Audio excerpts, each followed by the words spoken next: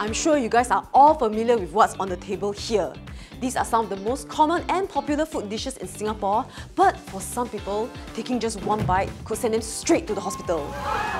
Why? Well, these dishes contain some of the most common food allergens in the world, such as peanut, milk and eggs. For some people, ingesting them or even being near them might trigger some nasty reactions. But why do people even have food allergies in the first place? Can we recover from them? Can we still continue to enjoy the food that we are allergic to? Well, today, we are going behind the scenes to crack the nut on food allergies and find out all about them. But first, what are food allergies? Food allergies are caused by the immune system reacting to a substance it believes to be harmful. As a result, the immune system responds by making a type of antibody called immunoglobulin E that is released by the body. Food proteins that trigger this immune reaction are called allergens. Allergic symptoms can appear immediately or up to 2 hours upon exposure to food. Symptoms can range from mild oral or skin symptoms to a more serious, life-threatening reaction called anaphylaxis. Now? Yep, let's go. Oh my gosh, that is... Today, I'm meeting Dr Hidaya to understand more about allergies. Hello, Dr Hidaya. Hello. Nice to meet you. Pleasure to meet you too. So, can you share with us more about your area of study? My primary area of research is actually on children's health. So most of the studies that I've actually worked on looks at food allergies in children. Oh, allergies in children. That's really interesting. Food allergy prevalence in Singapore is relatively low at about around 1%. When we compare it to Australia, for instance, it has about 15% in Australia East Asian children. So why is it important to have these kind of findings? There might be a different risk in different populations. So international guidelines, for instance, may not actually be universal. You might need to tailor it to certain populations depending on the risk. So with these findings, we then work closely with clinicians to try and understand the differences between healthy infants and those with eczema. So we aim to actually identify early signs in the skin's microbes and biomarkers that can help us prevent eczema. Oh, there seems to be a bit of genetic factors involved, and that's actually one of the most commonly asked questions about food allergies. Are they inherited? Let's see what people think. False. True. Usually they will say their family already has the allergy. Yeah. People that I know they have food allergy, their parents do not have. It seems that the views on the streets are pretty divided. So Dr Hidaya, can you tell us if this statement is true or false? So yes, allergies are often hereditary. If you have a family history of any allergy, you are actually at a much higher risk of having allergy than someone with no family history at all. However, there is actually no one single gene that is solely contributing to this increased risk, which is also why sometimes we call food allergy as a complex disease. It is most likely caused by several factors. False. True. A milk allergy versus lactose intolerance is quite different, I think. The symptoms are different compared to other allergies. Well, lactose intolerance is actually not considered an allergy. So it's often mistaken as a milk allergy because they actually share some similar symptoms. So lactose intolerance is actually an issue with your digestive system that is lacking lactase, the enzyme responsible for breaking down lactose. And so when our small intestine is unable to break down this lactose, it leads to abdominal pain, diarrhea or even gas. Milk allergy, on the other hand, is an abnormal immune response to proteins that we can actually find in milk and milk-containing products.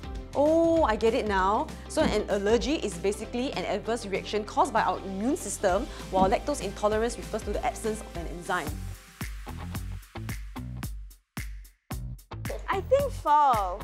At the dusty place, my husband doesn't feel itchy, so I think it's false. I think false. Honestly, I don't know why. I just feel like it could be the case. Well, there are a portion of people who are actually allergic to both shellfish and dust mite. Having one actually increases the risk of the other. So the common link between them is actually tropomycin, the allergen that actually triggers the allergy. So the tropomycin in shellfish is quite similar to tropomycin in house dust mites. And as a result, there is some sort of cross-reactivity.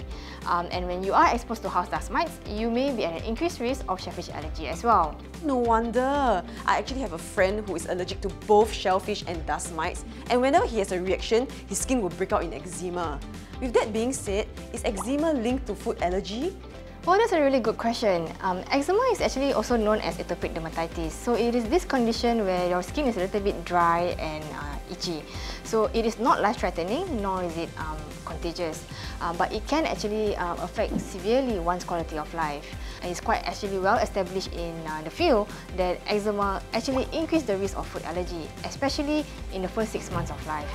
When you have eczema, which is a disrupted skin barrier, the allergens in the air and food allergens can actually enter the body through the skin. So that is essentially why those with eczema are at increased risk of food allergy. Oh, especially infants when they are younger. Yep. Is it because their skin barriers are a little more fragile, weaker and not fully developed yet. So if you already also have eczema really pretty on, that actually increases the risk as well. Oh, so it like affects one another. There's this yin and yang going on. So even in the first few months of life, if you have eczema and food allergy, this can actually later on progress to asthma or allergic rhinitis. We usually call this as allergic march or atopic march as well. So we have some research that have looked at factors of eczema, one of which is that nutritional and microbiome signatures. We found that mothers who have lower fiber and potassium intake during pregnancy actually have offsprings that have eczema development.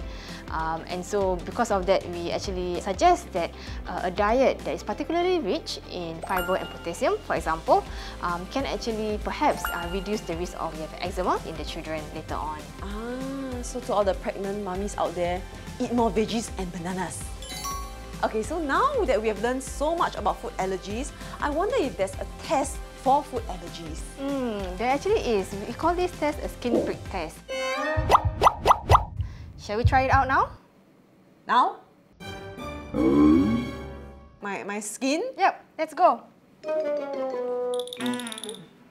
Globally, these 9 foods make up about 90% of all allergens.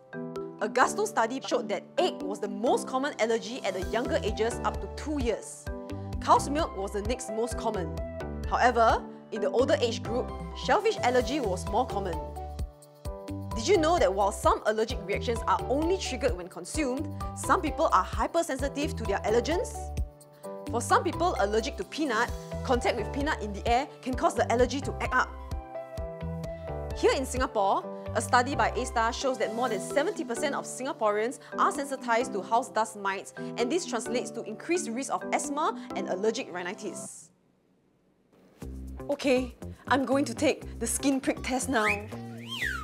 Don't worry, it is safe and controlled method to test for immediate allergic reactions.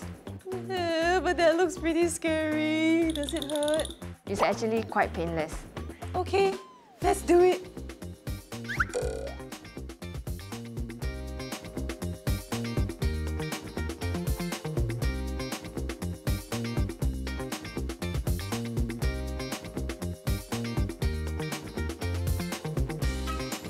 So nice. Oh, here comes the...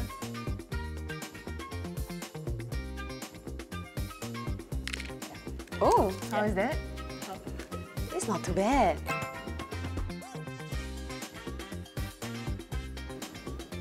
Okay, so now that's all done. We will wait for about 15 to 20 minutes to see whether you are allergic to any of the allergens. Okay. Now, it's time to find out if I'm allergic to any of the most common allergens. So we do have a histamine positive control in the panel. So it looks something like this, which is a red, slightly swollen, itchy bump. It's something like a mosquito bite. So that will be how it looks like if you are actually positive or sensitized to any of the other allergens. So we have some of the most common food here, such as the cow's milk, egg and peanut. This is most common in Singapore. And also we have cat and dog as well, allergens, as well as house dust mites, several varieties of them as well. Well, it looks like you're actually not sensitized to any, so that's pretty good. Oh, phew! Thank goodness that my skin prick test come out negative, because I think it will be pretty difficult to be mindful of the ingredients all the time. I think that one of the most burning questions that many of us have is this: is there a cure for allergies? Well, allergies can be quite varied and affect people in many different ways. So we don't actually have a cure per se at the moment, but what we can do is to work on primary prevention and to ensure that food allergy is well managed so that it doesn't affect significantly your quality of life. And here are some tips on how to manage them.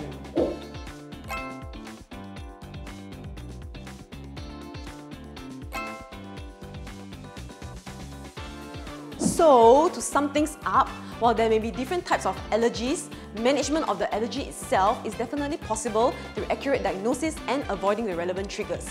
While there is no cure for allergies yet, researchers in Singapore are hard at work studying the effects of allergies in infants and how the environment, genetics and diet can all affect a child's allergy risk.